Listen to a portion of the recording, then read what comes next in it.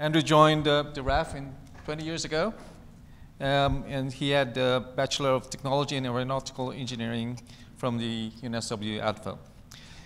In 2012, he was selected to study Master of Physics in Space Science at the Royal Military College in Canada, and at the same time completing Master of Strategy and Security at UNSW Canberra. He'll talk about neuromorphic event sensors for machine vision applications. Let's welcome Andrew. Thanks very much, Vince. And there we go. Excellent. Good afternoon, everyone. I'm just going to talk a little bit more about some of the advantages of the event-based sensors that Vlad mentioned, and also some of the experiments that we've been doing at Western Sydney University that might lead to future capabilities that use these sensors, of which there are numerous, so I'll just get right into it.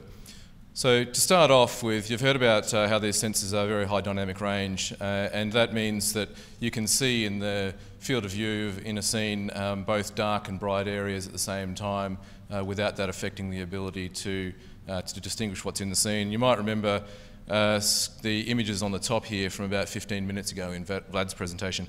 But you can notice that in the dark areas of the scene, particularly in that the bottom scene on the left there with the conventional sensor, we're not able to distinguish much detail regarding the buildings that are in the background that you are able to distinguish with the event-based sensor, and at the same time the bright lights which are saturating the pixels in the conventional sensor aren't really affecting the event-based sensor quite as much. So we did an experiment where we pointed one of these cameras at the sun, which is what you can see on the right there, with a quadcopter drone flying on the left of the screen to see whether or not we were able to track that with the sun in the field of view, which we were able to do, and we were able to see how fast, to determine how fast those rotor blades are spinning. And it was a little bit too easy, so we asked this insect here if it would mind just flying back and forth in front of the sun a few times for us. And lo and behold, just like a surface-to-air missile not being seduced by flares, we're able to maintain tracking on the insect fairly easily.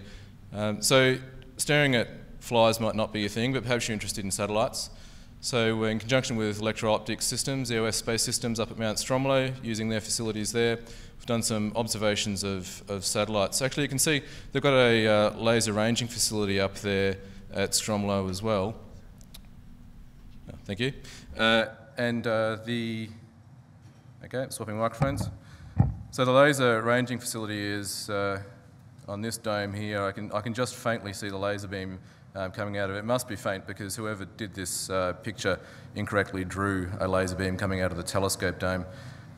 So we've used their facility there to look at some satellites. And for quite a number of years, researchers have been using traditional sensors to measure the brightness of satellites and to try and infer information from that as a result. So we did the same thing with the event-based sensor, and you can see in this plot of the event rate, so that's the number of events that the camera is generating per unit of time associated with that satellite on the right here, which is a global star satellite.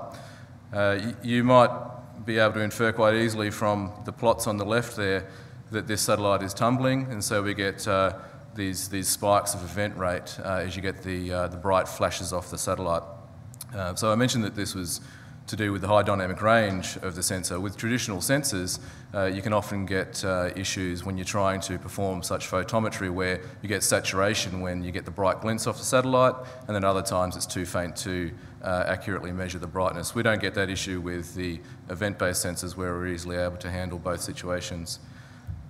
And just zooming in on that plot there, you can see, I won't go into too much detail, but by analysing such features as the magnitude and the width of these event rate spikes, whether they're the on events for brightness increase or the off events for brightness decrease, we can infer things about the satellite, information about it, such as the rotation rate, axis of rotation, the materials doing the reflection, whether it's operational or tumbling, that sort of thing. And not only that, but we don't need to acquire gigabytes of data and take it away and process it. We can do it as we're going, which is what you can see here. So the top part of the screen there is a rendering of the recording. The satellite and those stars that you can see streaking across the field of view are being automatically identified, and in the case of the stars ignored, in the case of the satellite, the event rate and the brightness being measured as we go. So we thought it'd be interesting to have a look at what we can see when a satellite laser ranging facility is lasing satellites. It might be a little bit hard to see with the lights on there, but the satellite is this yellow spot there, and we can also see the laser beam passing through the atmosphere there. So we can see the laser beam because the green laser light is scattered off particles in the atmosphere. It's quite difficult to see with the naked eye, but we are able to detect it. So again, demonstrating the impressive dynamic range of the sensor. But not only that, the laser beam is a 60 Hertz pulse, which is what you're able to see being detected in the plot here, where we've got those the green lines. The green line representing the event rate spiking periodically at 60 Hertz, which is indicated by those red lines that I've just drawn on the plot there. What's particularly impressive about that is that the pulse width of this laser is something like 10 picoseconds, I believe.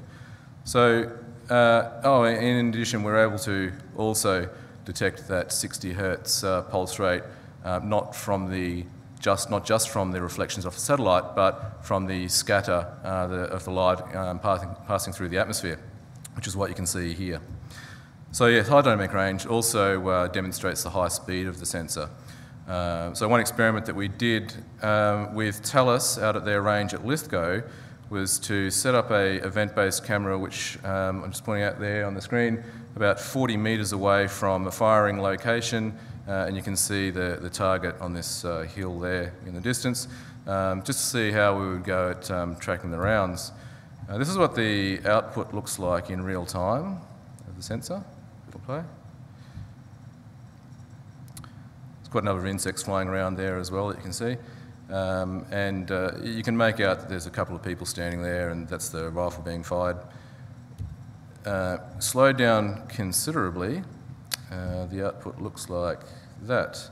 So you can see some events associated with a reflection off an object when there's the flash from the round being fired. And you can also see the round being tracked across the screen there. Now, admittedly, there are some breaks in the tracking as it passes across the field of view, but the 2 points to consider.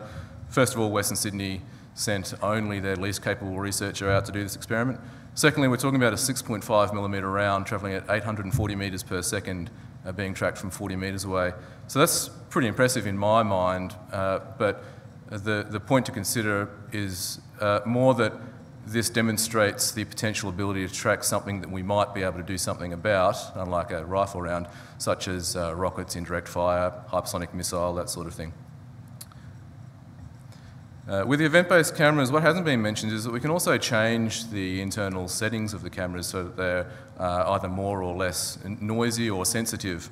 And if we reduce the sensitivity considerably, and again looking at the same scene of the rifle being fired, if I reduce the sensitivity enough that we filter out everything in the background, you can see only the events associated with the rifle shot. Or you can, particularly when we turn the lights down. I'll just replay that again. So that's very characteristic of the rifle being fired. You're not going to be able to detect anything in the natural environment if, say, you're driving around in a armoured vehicle or something on the lookout for enemy firing locations. So high dynamic range, high speed, and the low data rates again, which has been mentioned already. It's highlighted nicely in this video here of a scan eagle coming in to be captured. The conventional sensor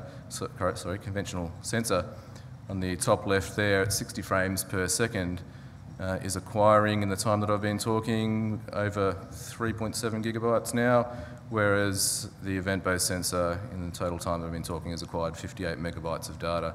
So that's considerably less data, orders of magnitude less, that needs to be captured, stored, processed, transmitted. Also low size, weight and power, or low swap. So an experiment that we're planning on doing in the middle of the year with Equatorial Launch Australia at their Arnhem Space Centre just outside of Nhulunbuy is to place some sensors at and around the launch location of 3 sounding rockets that will be launched at 240 kilometres altitude.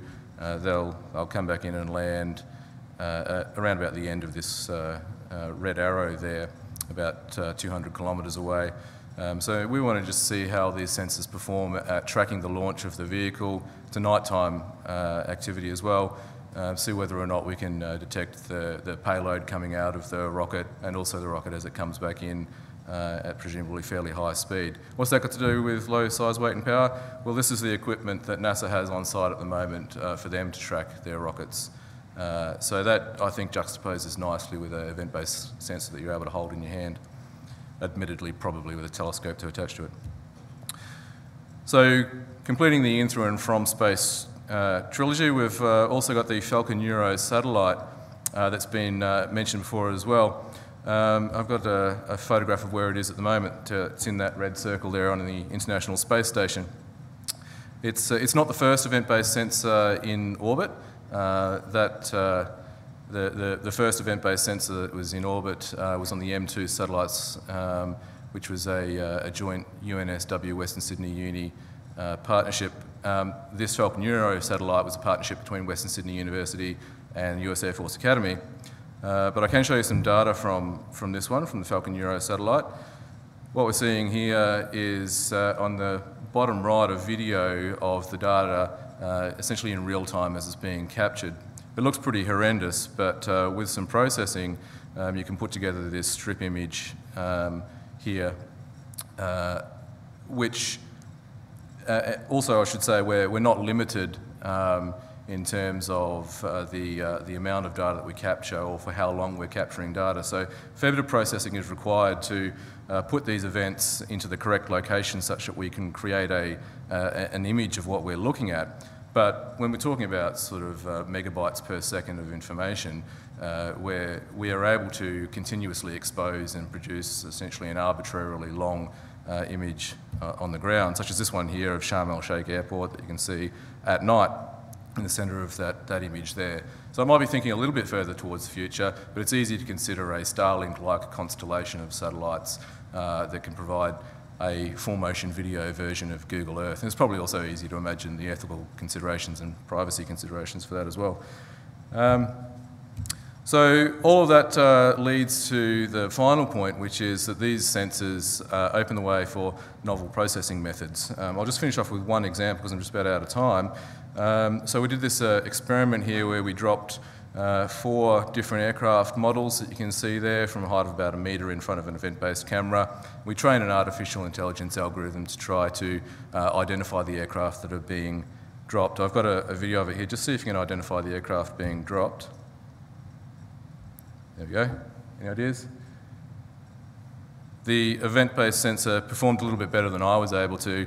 In something like high 90% of cases, it was correctly identifying the aircraft within about 50 milliseconds. I've got a couple of other examples as well that I'm happy to share with you individually afterwards, but I think we're out of time, so I might just leave it there and ask if there are any questions. Thank you very much.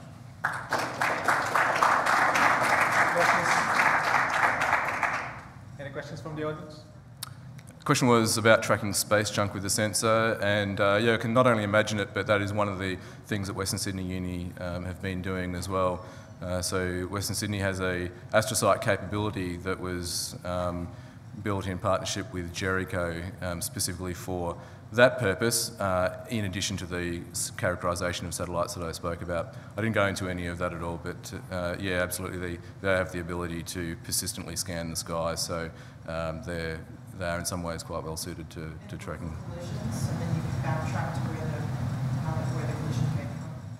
Yeah, so as things stand at the moment, if there's a collision on orbit and it wasn't observed as it occurred, when you notice that there are new pieces of debris on orbit, you've got a bit of a lot of work on your hands to try and figure out what resulted in that debris and backtrack towards the collision.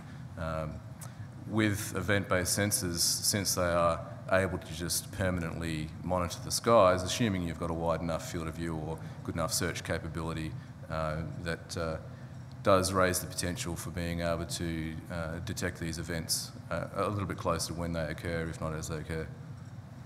I've got a question. So the event-based sensor is a differential intensity sensor? Effectively, yes. But you can also do that optically by having a Laplace transform. And how does that?